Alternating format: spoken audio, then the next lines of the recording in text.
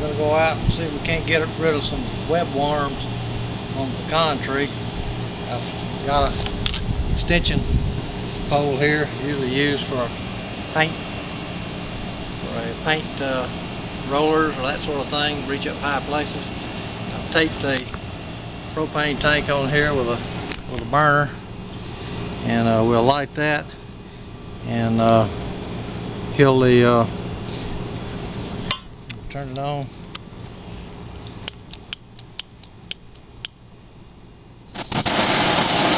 that, and use that to kill the webworm up in the tree. We'll turn that off for the time being. We'll go around the front where the pecan tree is and take a picture of the webworm so we can see what it is that we're trying to get rid of. Turn it off? No.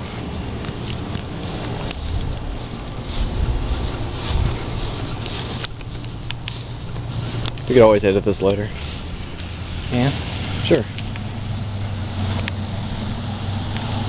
Alright, we're out in our front yard. See here a good example of webworms.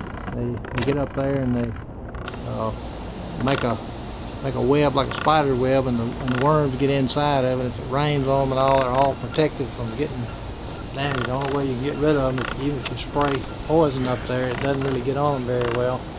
You only get rid of them by burning them. And that's what we're going to do, is burn them.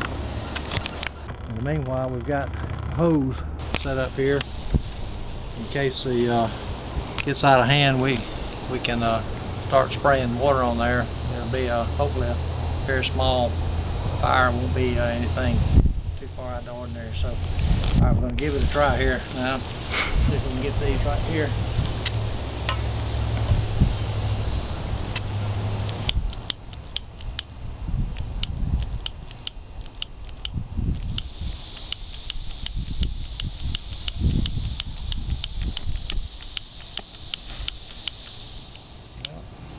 There it goes.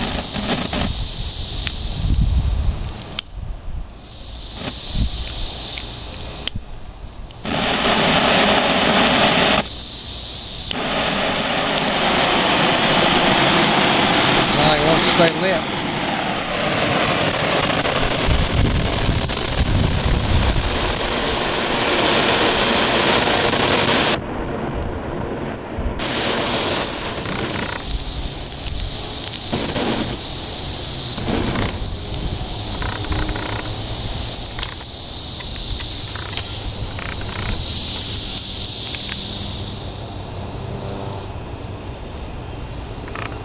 I think I'm out of gas. I have to go back and get a different gas tank. Stop.